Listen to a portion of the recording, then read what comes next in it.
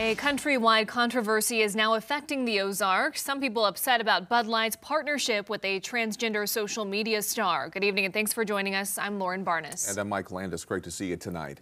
Well, now an Anheuser-Busch distributors event featuring Clydesdale horses was canceled this week, citing employee safety concerns. Fox 49's Parker Paget live tonight in downtown Springfield. Parker, you spoke to one of those bars affected, and they're not too happy about this.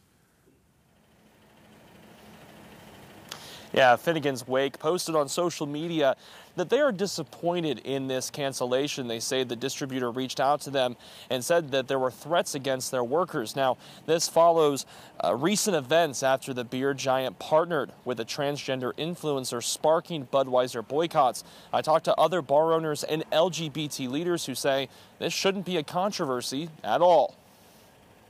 It's very disappointing. I mean, I think the Clydesdales was a big deal, and a lot of people were talking it up. I know some of their other visits, other visits around town, I saw texts and emails that people were very excited they were coming. So I think that's really disappointing. They're amazing animals, so I'm disappointed. I was going to go check them out. Jim Wilson, the owner of Best of Luck Beer Hall, says he serves Anheuser-Busch products and plans to continue selling them. He says the outrage over Bud Light's partnership with trans woman Dylan Mulvaney isn't a big deal to him, and that he tries to provide an inclusive environment and hasn't heard any complaints or issues with Budweiser products on his menu.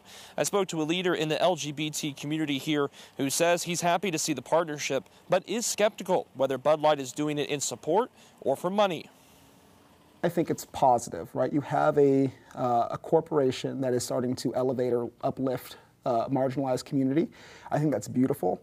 But I always get a little skeptical because oftentimes what happens with these corporations is they'll highlight, whether it's, the rainbow flag or Black Lives Matter, and do very little to actually contribute or help those communities beyond just putting them or plastering them on their products.